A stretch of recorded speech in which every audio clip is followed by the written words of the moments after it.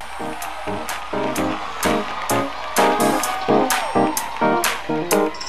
the Lord, everybody! Come on, put your hands together.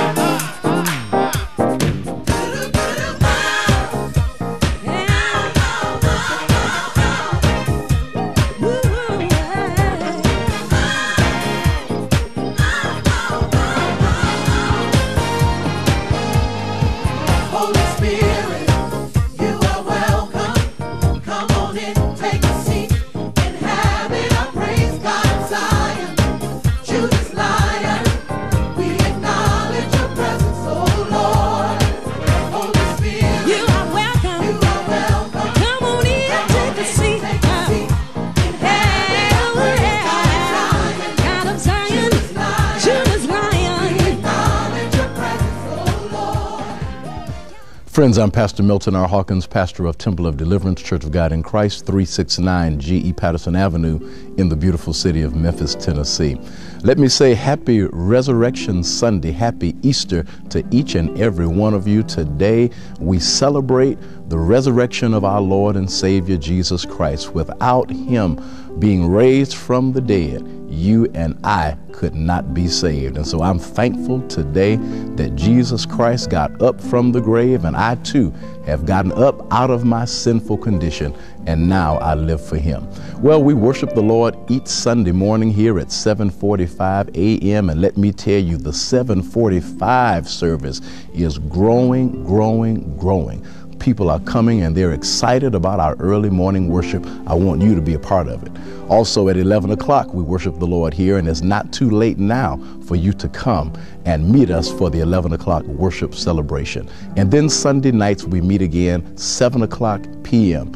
Tuesday night is our night of deliverance, where we take time to teach the Word of God with life-changing application. You don't want to miss this service. Well, again, we are excited. Resurrection Sunday, today's telecast is our telecast on the glorious resurrection of Jesus Christ. I'm preaching out of the book of St. John.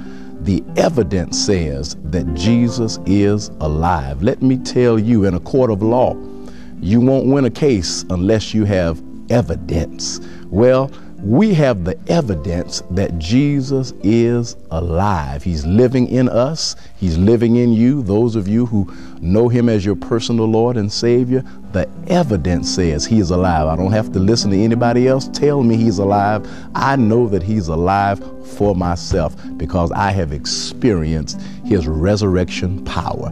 Let's go into today's telecast. Holy, holy, holy, holy, holy is the Lord.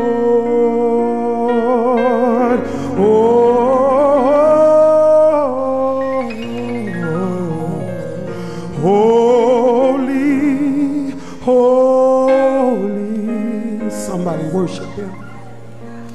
Holy, holy,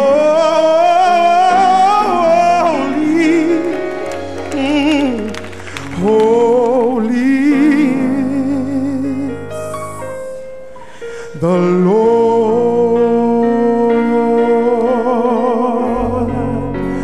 and we cry, holy.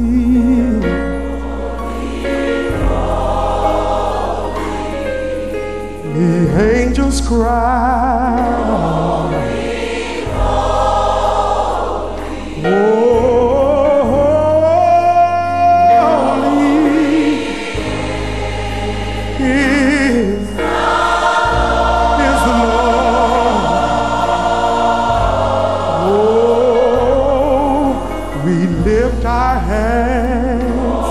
and cry, holy is the Lord, holy is the Lord, holy is the Lord, is the Lord.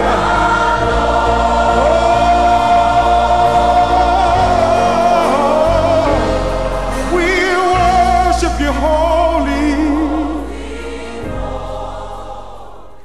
it's important to have evidence.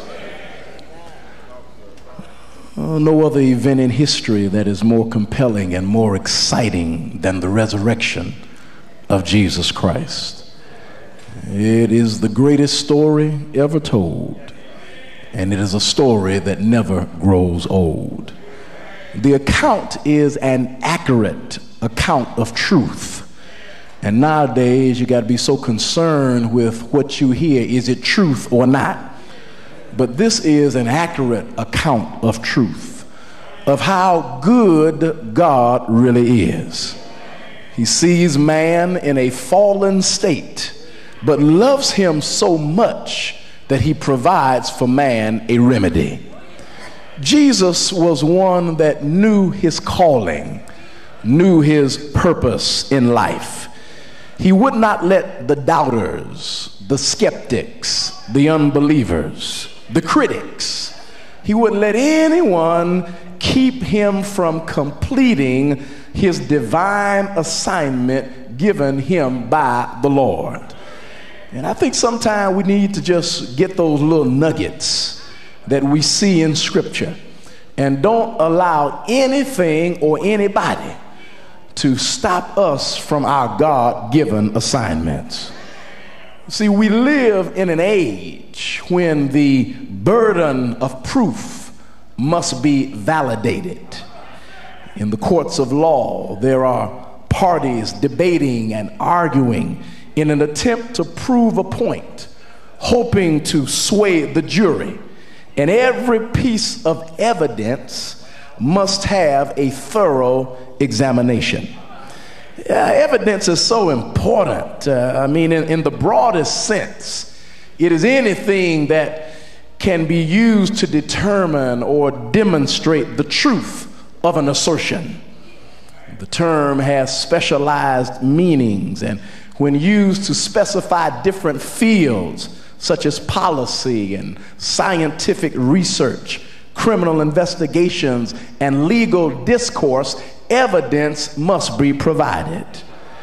When you speak of science, in scientific research, evidence is accumulated through observation of phenomena that occurs in the natural world, or which is created as an experiment in a laboratory.